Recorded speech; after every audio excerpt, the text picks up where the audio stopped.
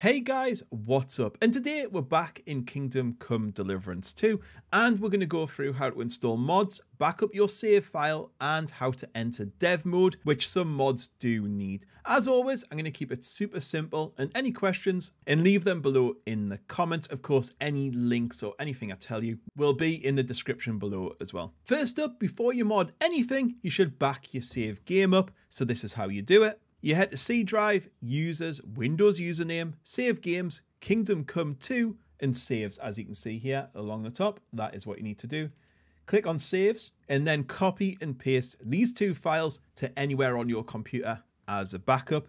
If you're struggling to find it, go down to your search bar at the bottom and type run. This little box will come up. Type in this, of course it's in the description, and click OK, and that'll take you to the same location. Now that you've backed up your save file, we're going to look at how to install mods. First up, we need to create the mods folder in Kingdom Come Deliverance 2. So what you need to do is open Steam, click on Library, type in Kingdom Come, right click on it, go to Properties, go down to Installed Files, and click Browse.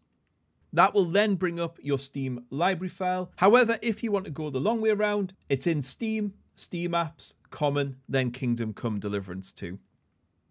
Right click, go down to New and click Folder, or you can go up here and click New Folder. It's 6 and 2 3s. When it comes up, rename that folder Mods. So you can see I've already got mine up there, and then click Enter. Leave this open for the moment because this is where we're going to put our mods.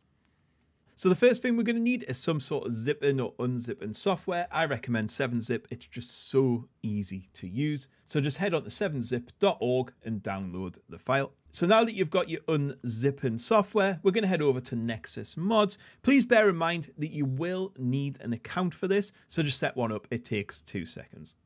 Once you've got your account, head over to the Kingdom Come Deliverance 2 mod page.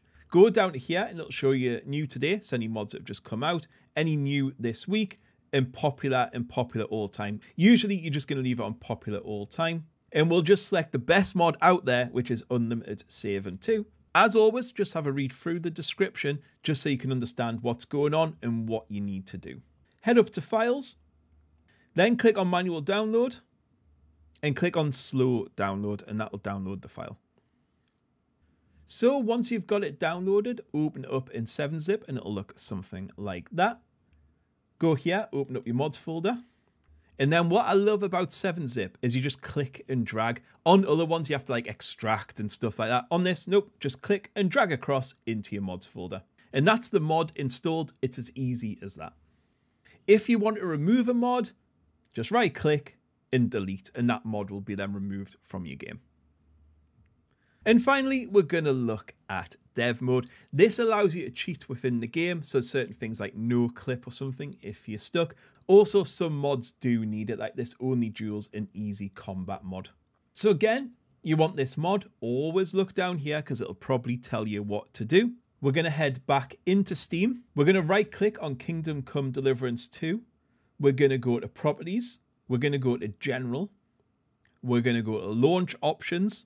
And all you do is type that in, so -dev mode, all one word. And that is how you get Kingdom Come Deliverance 2 in a dev mode. Super, super easy. So I've shown you how to back up your save game, how to create a mod folder, and how to enable dev mode. Anyway, guys, that's all I've got to say on this one. So I'll catch you all later. Goodbye.